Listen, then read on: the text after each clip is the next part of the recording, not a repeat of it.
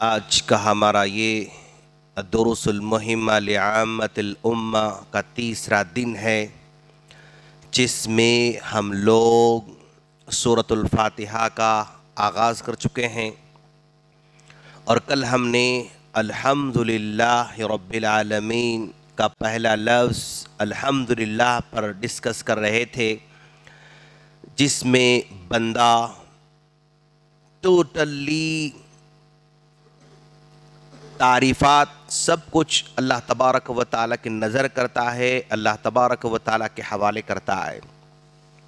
تو یہ جو ہم لوگ الحمدللہ پڑھتے ہیں، پورے قرآن مجید کے اندر 114 صورتیں ہیں، اور 114 صورتوں میں سے 5 صورتیں ایسی ہیں جو الحمدللہ سے سٹارٹ ہوتی ہیں، جن کا سٹارٹ اپ الحمدللہ سے ہوتا ہے، جیسے سورۃ الفاتحہ، اور اسی طرح سورہ انعام، سورہ کہف، سورہ سبا اور سورہ فاطر۔ یہ 5 صورتیں ایسی ہیں جو الحمدللہ سے سٹارٹ ہوتی ہیں، اور یہ لفظ الحمدللہ پورے قرآن مجید کے اندر 40 مرتبہ استعمال ہوا ہے، اور الحمدللہ کا دوسرا ورڈ الحمید 15 مرتبہ استعمال ہوا ہے، جو کہ اللہ تبارک و تعالیٰ کا اسماء حسنہ میں اس کا شمار ہوتا ہے۔ اسماء حسنہ عبد الحمید جو ہم نام رکھتے ہیں، الحمید 15 مرتبہ استعمال ہوا ہے۔ الحمدللہ کا یہ لفظ پورے قرآن کے اندر 40 مرتبہ استعمال ہوا ہے، اور 5 صورتیں ایسی ہیں جن کا سٹارٹ اپ الحمدللہ سے ہوتا رہتا ہے۔ الحمدللہ یعنی ہم اللہ کی تعریف بیان کر رہے ہیں، تو بھئی اللہ کی تعریف ہم بیان کر رہے ہیں، تو ریوارڈ میں ہمیں کیا ملنے والا ہے؟ کیا صرف ایک بیان کرنے کا طریقہ ہے؟ کیا صرف بیان کرنے کے لیے کہا گیا ہے؟ کیا صرف پڑھنا کافی ہے؟ پڑھنے سے ہمیں کیا ملنے والا ہے؟ تو پیارے نبی صلی اللہ علیہ وسلم نے الحمدللہ کی بہت ساری فضیلتیں بیان کر رکھی ہے۔ جیسے اللہ کے رسول صلی اللہ علیہ وسلم نے ایک مقام پر فرمایا، کیا فرمایا اللہ کے رسول صلی اللہ علیہ وسلم نے؟ کل قیامت کے دن پورے حشر کے میدان میں پوری پاپولیشن رہے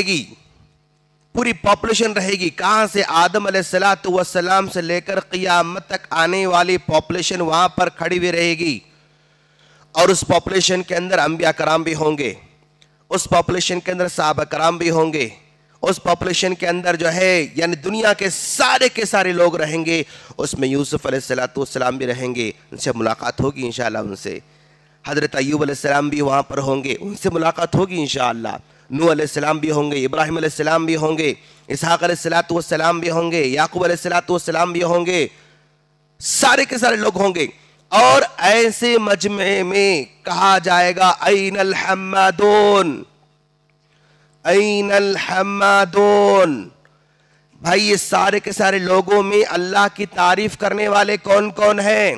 الحمدللہ پڑھنے والے کون کون ہیں؟ ذرا سامنے آ جاؤ، تو یہاں سے نکل کے، یہاں سے نکل کے، یہاں سے نکل کے، یہاں سے نکل کے، یہاں سے نکل کے ان تمام کو پہلے صف میں لایا جائے گا۔ اتنی پاپولیشن کے اندر تعریف کرنے والوں کو الگ کر دیا جائے، ان کو سامنے بلایا جائے، اور ان کی تکریم کی جائے، ان کی عزت کی جائے، تو کیا اس پر ہمیں عمل نہیں کرنا چاہیے؟ ضرور عمل کرنا چاہیے، کہ بھئی اتنے مجمع میں ہم کو خاص طور پر بلایا جا رہا ہے، بھائی فلاں آدمی یہاں جاؤ، فلاں آدمی یہاں جاؤ، فلاں آدمی یہاں جاؤ، تو اتنے بڑے خوش نصیب لوگ ہونے والے ہیں کون؟ صرف الحمدللہ کہنے والے۔ اور ایک مقام پر اللہ کے رسول صلی اللہ علیہ وسلم نے فرمایا، راوی ابو موسیٰ اشعری رضی اللہ تعالی عنہ ہیں، وہ کہتے ہیں کہ اللہ کے رسول صلی اللہ علیہ وسلم نے فرمایا اذا مات ولد العبد، مان لیجئے یہ جنازہ رکھا ہوا ہے، اذا مات ولد العبد، جب کسی آدمی کا بچہ انتقال کر جاتا ہے، جب کسی آدمی کا بچہ انتقال کر جاتا ہے، فیقول اللہ تبارک و تعالی لملائکتہ، اللہ تبارک و تعالی اپنے فرشتوں سے پوچھتا ہے، ماذا قال عبدی، بھئی میرے بندے کا بیٹا جو ہے یعنی انتقال کر گیا، مر گیا، قبضتم ولد عبدی، تم لوگوں نے میرے بندے کے بچے کی جان کو قبض کر لیا، روح قبض کر لی، نام، فیقولون نام، جی ہاں اللہ ہم نے روح قبض کر لی۔ پھر اللہ کہتا ہے، کیا کہتا ہے، قبضتم ثمرۃ فؤادہ، کیا تم نے میرے بندے کے دل کے کلیجے کے ٹکڑے کو چھین لیا؟ اور ایک جگہ اللہ کیا فرماتا، حدیث کے الفاظ دیکھو آپ، قبضتم فلذۃ کبدہ، کیا تم لوگوں نے میرے بندے کے کلیجے کے ٹکڑے کو چھین لیا؟ یعنی ایک بچہ انسان کا سب سے زیادہ پیارا ہوتا ہے، واقعی کلیجے کا ٹکڑا ہوتا ہے وہ، تو اللہ تعالیٰ بھی ایسے الفاظ اللہ کے رسول ایسے الفاظ استعمال کر رہے ہیں کہ بندے کے کلیجے کے ٹکڑے کو تم نے چھین لیا۔ فیقولون نعم، جی ہاں اللہ ہم نے اس کے کلیجے کے ٹکڑے کو چھین لیا ہے۔ یقیناً کلیجے کا ٹکڑا ہوتا ہے، جب بچہ روتا ہے نا دل میں درد ہوتا ہے، بے چین ہو جاتا آدمی، برداشت نہیں کر سکتا ہے۔ فیقول نعم، جی ہاں، تو اللہ کہتا ہے ماذا قال عبدی، جب میرے بندے کے کلیجے کے ٹکڑے کو تم نے چھین لیا تو میرے بندے نے کیا کہا؟ تو فرشتے کہتے ہیں حمیدک واسترجع، اے اللہ ہم نے تیرے بندے کے کلیجے کے ٹکڑے کو چھین لیا، تو اس نے الحمدللہ کہا اور انا للہ و انا الیہ راجعون پڑھا۔ الحمدللہ کہا یعنی جو حالات ہیں وہ سب اللہ تعالیٰ کے لیے ہیں، اس میں کچھ خوبی ہوگی، اس میں کچھ اچھائی ہوگی، اس میں کچھ بھلائی ہوگی، تعریف اللہ تعالیٰ کے لیے۔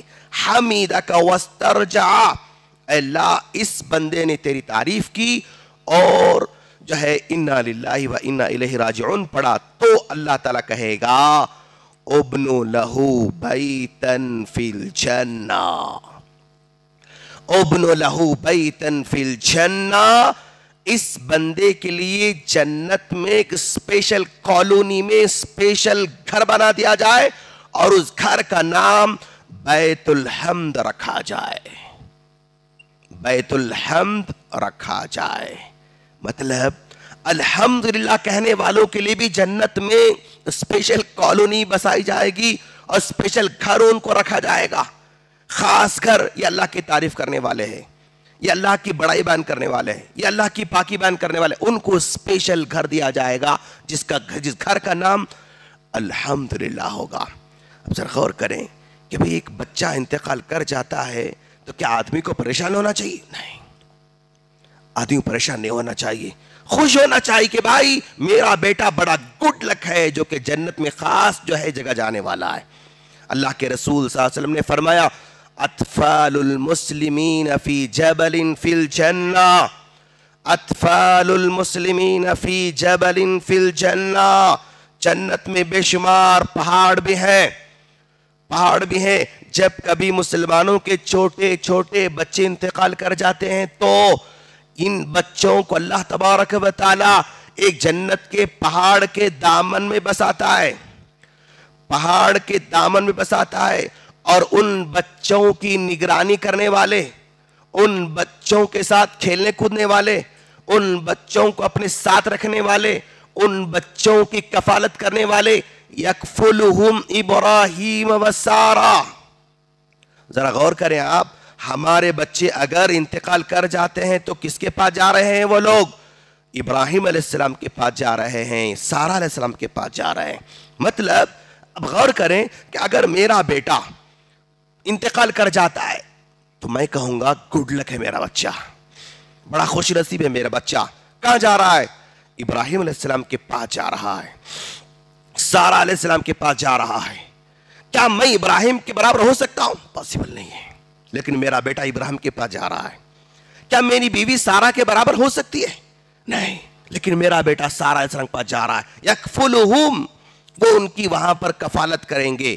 تو ابراہیم علیہ السلام سے بڑھ کر میں کفالت نہیں کر سکتا، سارا علیہ السلام سے بڑھ کے میری بیوی کفالت نہیں کر سکتی. تو اگر میرا بچہ انتقال کر جاتا ہے تو میں اگر الحمدللہ کہتا ہوں تو میرے لیے بھی گھر، میرے بچوں کے لیے بھی وہاں پر ابراہیم اور سارا علیہ السلام کی کفالت ان کو مل رہی ہے. کیوں خوش نصیب ہو، کیوں خوش نصیب نہ ہو کہ بھائی جب یہ میرا بچہ اگر انتقال کر رہا ہے تو 5 بڑے بڑے سوالوں سے بھی بچ جا رہا ہے. لا تزول قدم ابن آدم عن 5، 5 سوالوں کے جب تک جواب نہیں دیتا بندہ تب تک وہ ہٹے گا نہیں. ان عمرہ فیما افنا، 4 سال میں انتقال کر جاتا ہے تو کیا سوالات ہو سکتے ہیں اس سے. وعن شبابہ، جوانی کا سوال تو مٹ گیا، کیوں جوانی کو پہنچا ہی نہیں. وعن اعمالہ من این اکتسبہ، مال کے بارے میں سوال ہی نہیں ہوگا، کیوں کیا کمایا ہو میرا بچہ 4 سال کا، 3 سال کا، 5 سال کا، کہاں خرچ کیا، سوال ہی نہیں ہوگا. کیوں؟ اس لیے کہ وہ خرچ کرنے کو عمر پہنچا ہی نہیں. وعن علمہ ماذا عمل بعد ما علم، جو علم حاصل کیا اس پر کیا عمل کیا، اس کا سوال ہی وہاں پر اس کو نہیں ہو رہا ہے. تو گویا ایک بڑے سوال سے بچ رہا ہے، ایک بڑے ہنگامے سے بچ رہا ہے اور وہ سیدھے جنت میں پہنچ رہا ہے.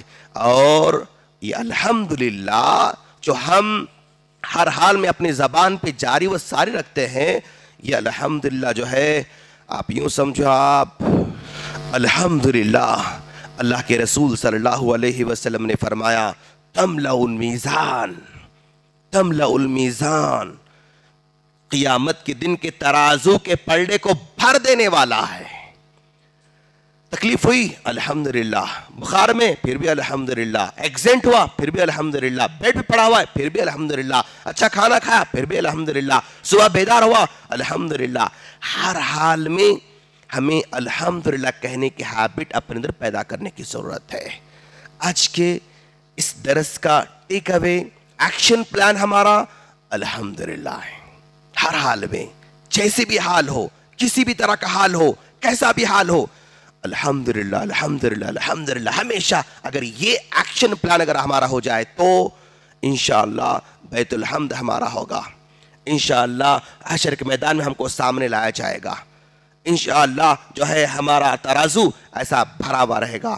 انشاءاللہ ہمیں جنت میں وہ مقام مل سکتا ہے انشاءاللہ. آج کا یہ ٹیک اوے ہے، لیسن پلان ہے، ایکشن پلان ہے. ہم اللہ سے دعا کرتے ہیں اللہ تعالی ہم تمام کو ہر حال میں الحمدللہ کہنے کی توفیق عطا فرمائے. آمین. السلام علیکم ورحمۃ اللہ وبرکاتہ.